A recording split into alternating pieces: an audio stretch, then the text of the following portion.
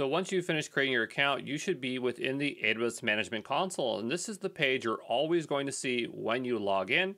It's always going to show the most recent services here.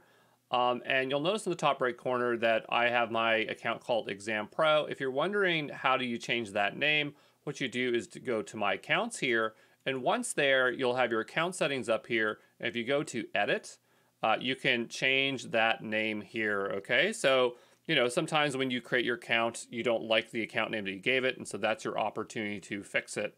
But once we're in our account, what I want you to do is immediately log out because I want you to get familiar with the way you log into AWS because it is a bit different than other providers. And so I don't want you to get hung up later on with your account. So I've logged out. I'm going to go ahead and log back in. So you can click the orange button, or what I like to do is drop down My Account and go to AWS Management Console. It's a lot more clear. And you'll notice we're going to have two options, Root User and IAM User. So this is what I'm talking about for the confusion. So when you log into your root user account, you are always using an email. And when you're logging as an IAM user, you're actually going to be entering the account ID or account alias. But what we'll do is go to the root user, and this is the email you use to sign up with the account. So for me, I called this one Andrew plus sandbox at exampro.co. I'm going to go to next. Sometimes you get this character box. It's very annoying, but it happens time to time. And so what I'm going to do is just go ahead and type that in. Okay. And hopefully it likes it. And then I'm just going to enter in my password. All right. And I'll be back into my account. And so notice it takes me back to the AWS Management Console. So the root account is not something we want to be generally using, except for very particular use cases. And we do cover that in the course. But what I want you to do is go set yourself up with a proper account. And so what we'll do is go to the top here and type in IAM. And this stands for Identity and Access Management. And we'll click on IAM here. And on the left-hand side, we're going to see a bunch of options here. And so notice right away we get to the IAM dashboard where it's going to start to make some recommendations for us. The first one is always to add MFA, multi-factor authentication. Another thing you can do is set an account alias. So you can see that I've set one here prior. So if I just go ahead and remove it, the way we'd have to log in is via the account alias, which is the same as the account ID. And so I don't really like that. So I'm going to just rename it to Deep Space 9. And these are unique, so you have to pick something that is unique to you. So it could be your company name or things like that. It's going to make it a lot easier to log in when we create our additional user here. So we'll come back to MFA at some point here. But what I want you to do is go over to users and go ahead and make yourself a new user. And so I'm going to call this one Andrew Brown. And I'm going to enable pragmatic access. I'm going to enable AWS Management Console. So this one's going to allow me to use the APIs to pragmatically work with AWS. And this one here is going to allow me to just log into the console, which is pretty fair here. So now that I have this, we can auto-generate it or give it a custom password. I'm just going to auto-generate it for the time being. And here it says you must create a new password at the next sign-in, which sounds fair to me. And we can go ahead and create ourselves a new group. So it's pretty common to create a group called admin. And notice here, this is where we're going to have a bunch of different policies. So the first one here, which is admin and access, provides full access to AWS services and resources. And this pretty much gives you nearly almost the same capabilities as the AWS root user account. And so that's going to be okay because we are an admin in our account.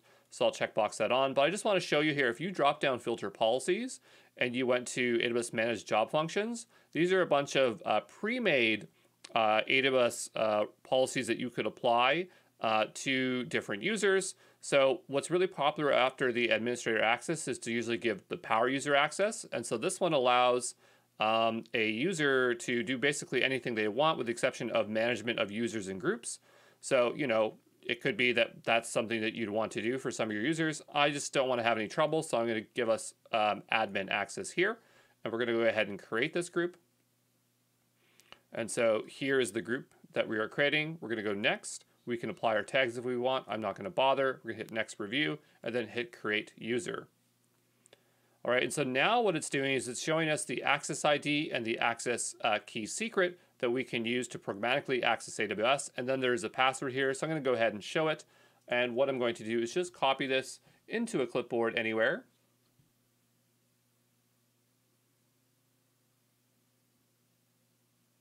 And so I'm just copying that off screen here because I'm going to need it to log in, and I'm just going to remember my username as well. All right, and so what we'll do is go ahead and hit close. So what I'll do is go back to my dashboard here, and remember I set my account alias as deepspace9, but we could also use the account ID to log in. I'm just going to grab my account ID off screen here, and what I want to do now is go ahead and log out and now log into this IAM user, and this is the one that you should always be using within your AWS account. You shouldn't be using your root user account.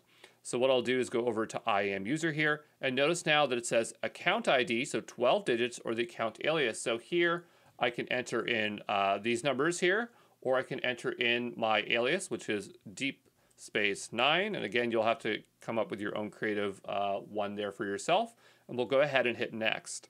And so notice what it's going to do is now ask me what my IAM username is. So I define mine as Andrew Brown.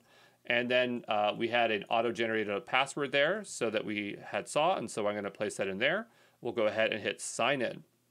And so now right away it's going to ask me to reset the password, so I'm going to put the old password in there. And so now I need a new password. I strongly recommend that you generate out your passwords to be very strong. I like to go to password generator, and I'll drop this down and I'll do something really long like 48 characters. And if you don't like weird characters, you can take those out there. Sometimes it loads here, so you got to try it twice. And I'm going to go down to, 48. There we go. And so that's pretty darn long. So I'm going to copy that off screen here so I do not forget.